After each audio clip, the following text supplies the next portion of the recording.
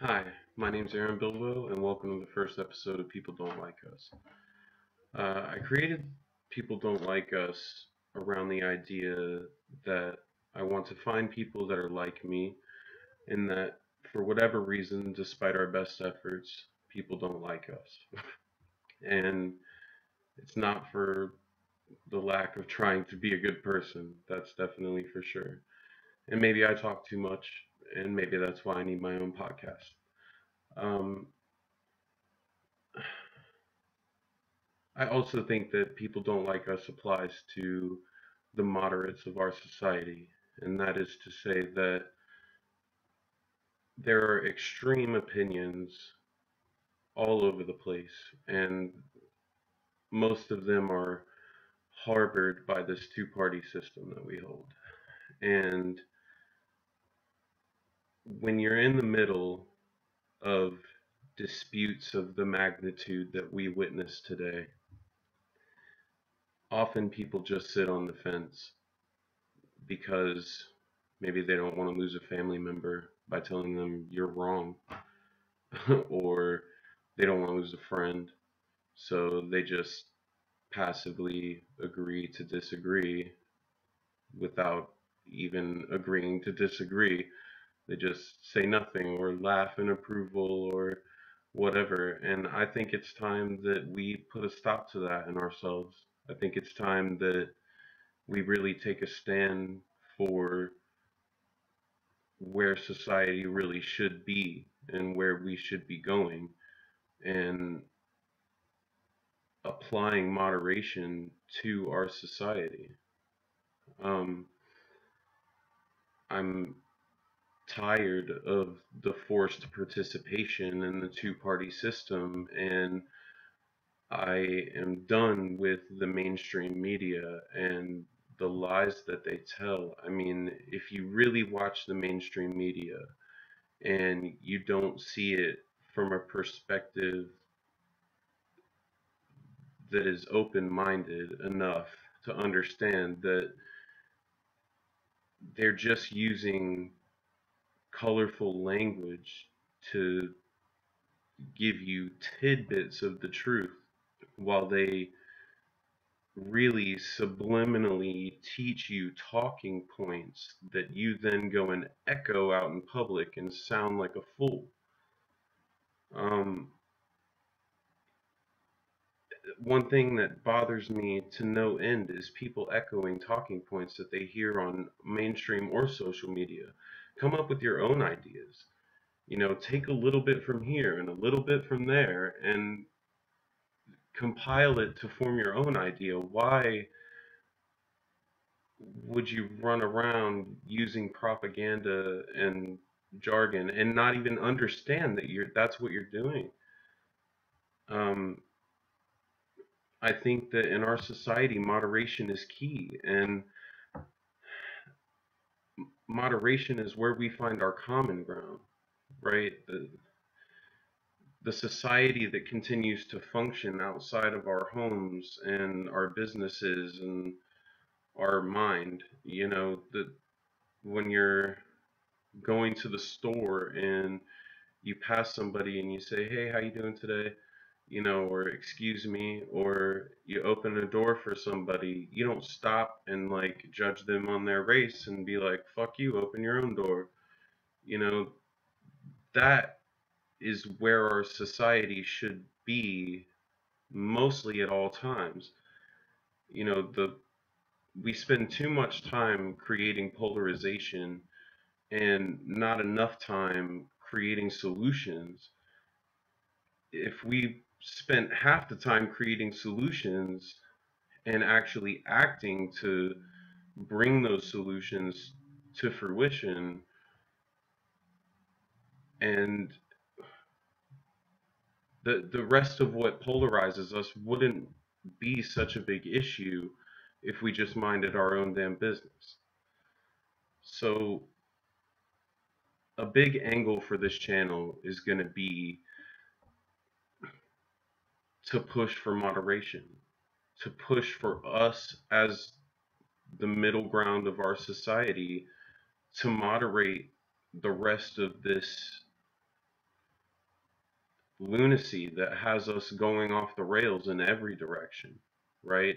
The the founding fathers of our country that created the Constitution, no, they didn't get it 100% right, but minus the mistakes that they made by like not including women, not including other people of color, you know, things like that. I mean, the fundamentals to the Constitution, the rights that were given to men and now women alike and so on and so forth, we we really need to hold on to the core of that. You know, we owe it to ourselves as a society to carry that through this generation and the next generation and the next, and to constantly work to better that and not polarize it to the point that we end up in the situation we're in now, where most people that even voted for Biden aren't even happy with the decision to vote for Biden. They just didn't want Trump in office. Like, it's not acceptable on any level. And for us as people to accept that is just ridiculous. Why? Why should we have to accept that? We are the people. So that's a big portion of this channel. And I don't want to create an echo chamber using this channel, meaning I don't want everybody to just adopt my ideas and, like I said, come up with your own ideas. Like, I'm perfectly okay with that.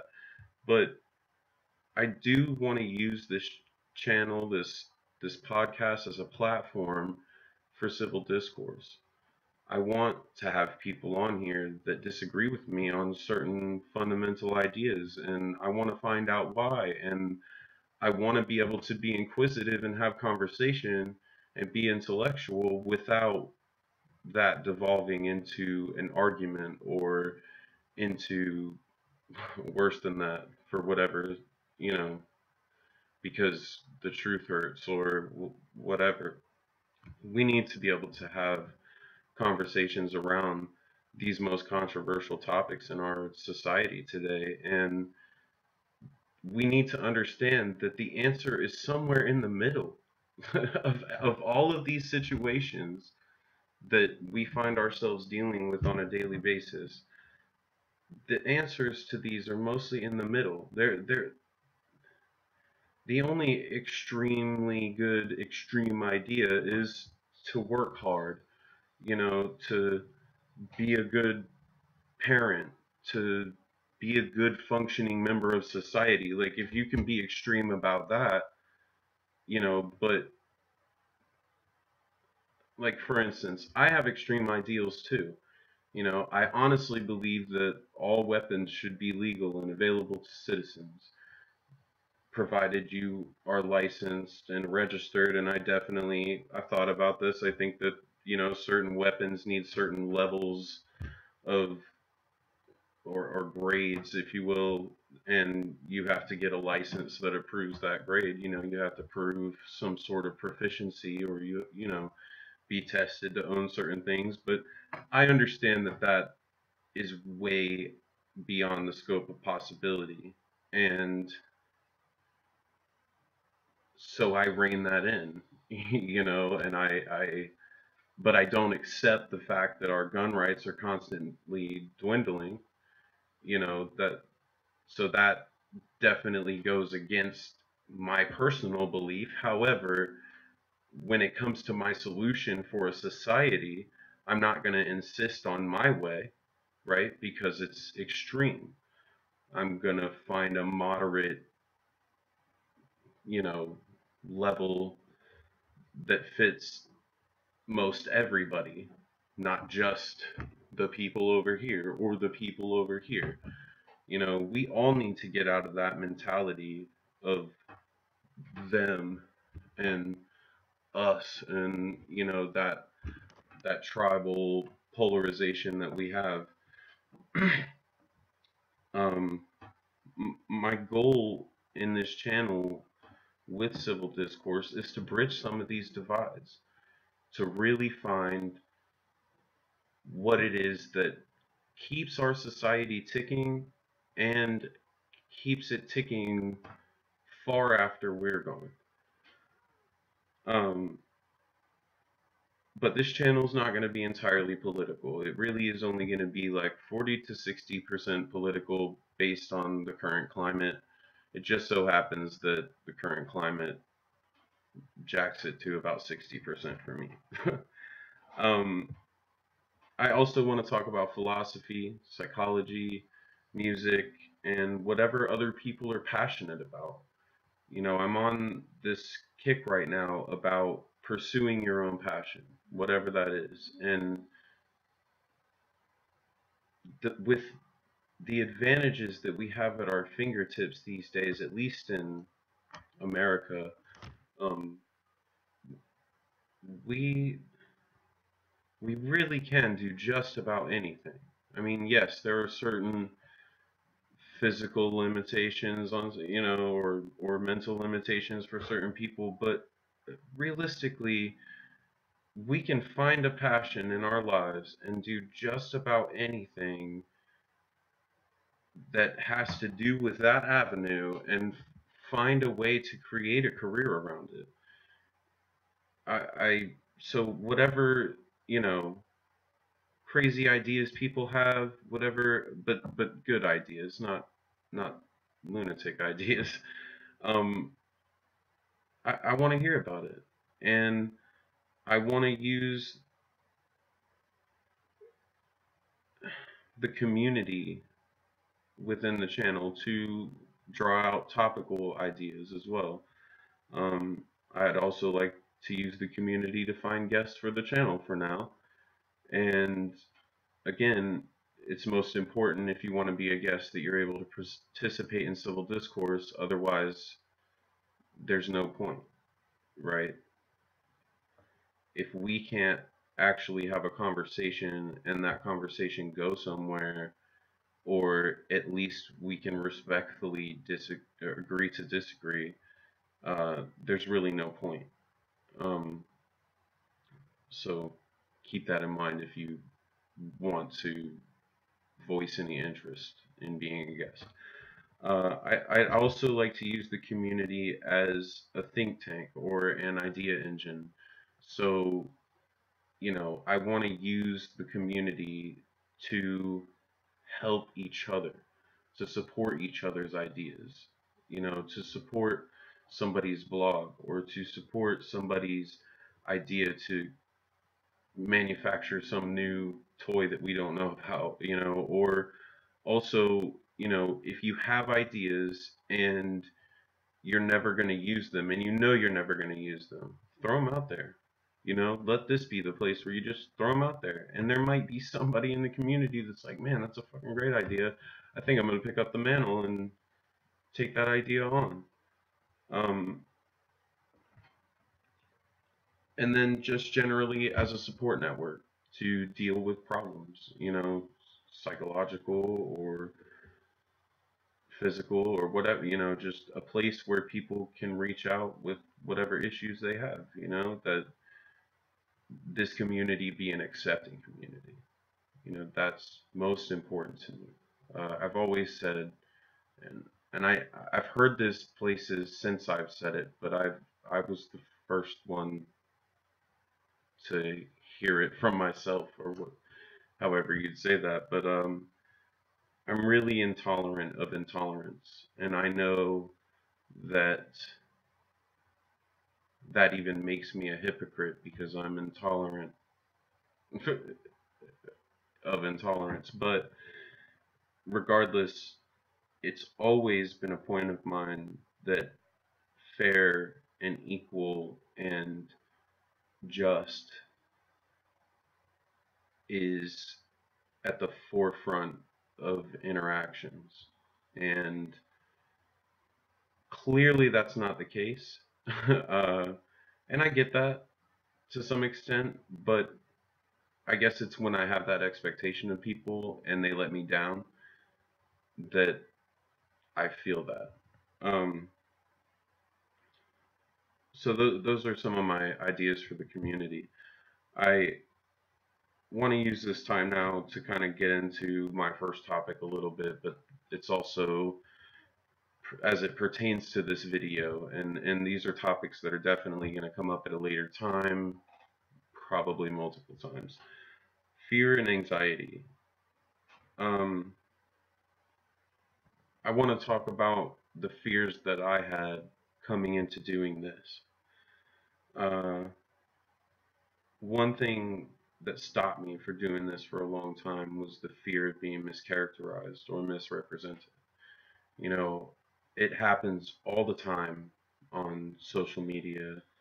Uh, I'll say something that is either just completely baseline or that might be some sort of devil's advocate type of argument to something, and it gets taken way out of context.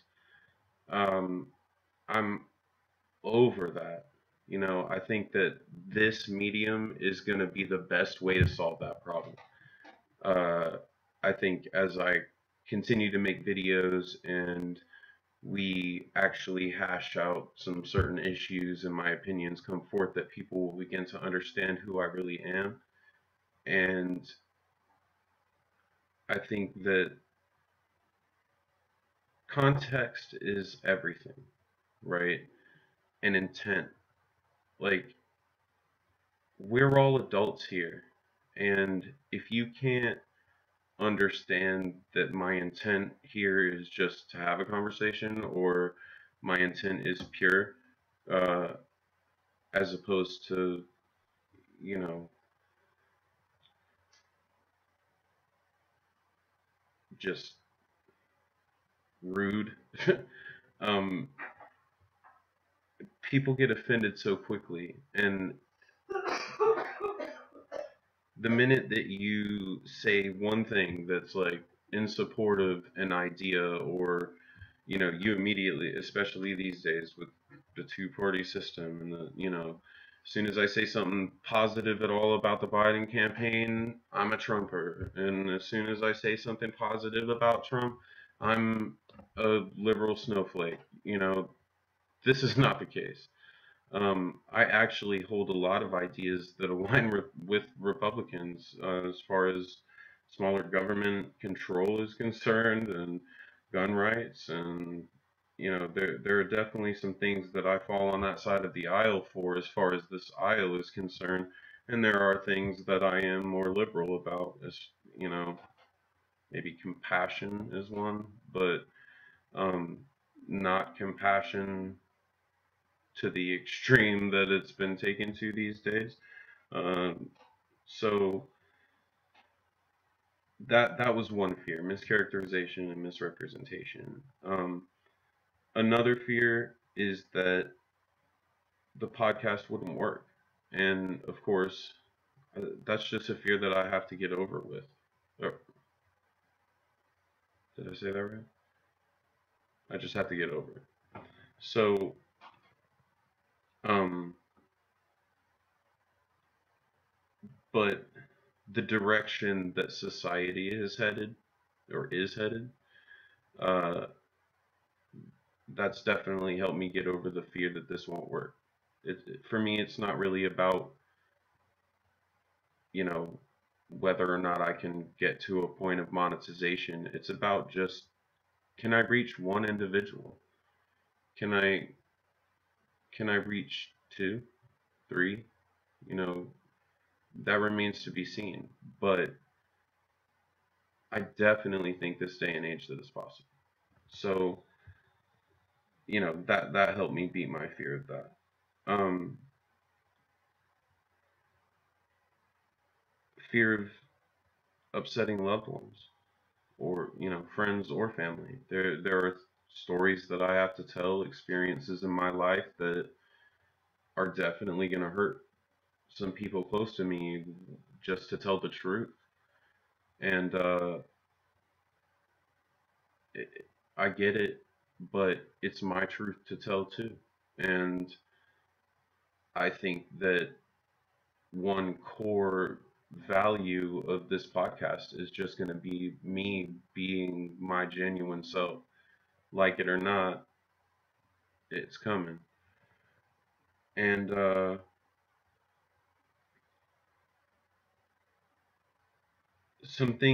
other things that help me get over the fear of doing this, um, are the fact that I have children now. I have a 3-year-old son and a 1-year-old daughter, and I worry about the world that we're all headed to. I mean, there's other parents out there, right? Like, you must be this concerned about this situation. Like, the divides in our country are unacceptable by American standard, by the America that I was taught. That this is crazy, and we owe it to ourselves and to our kids and to our kids' kids to take care of this. Um, and above everything, the one thing that has finally driven me to speak my mind is that I am tired of being silenced. I'm tired of going on to social media and trying to voice an opinion, and people are like jumping down my throat because they think that my opinion's invalid. Let me tell you, there's a difference between right and wrong and valid and invalid. So I can say that you're right or wrong, or that I agree with you or disagree with you.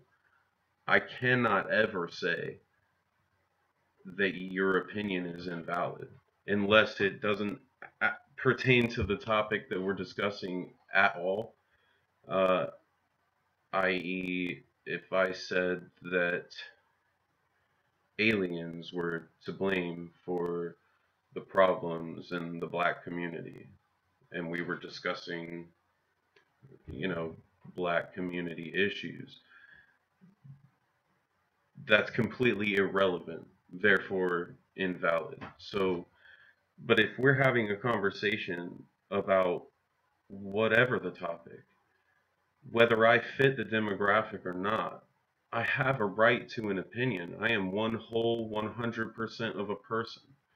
If I'm having a conversation with a group of mixed race people and we all of a sudden start discussing the topic of Muslim religion or something, I don't know much of anything about the Muslim religion. I do know that there are different facets of it to some extent, just like how Christianity's broken into different denominations. There are some Muslims who are more progressive than others, and um,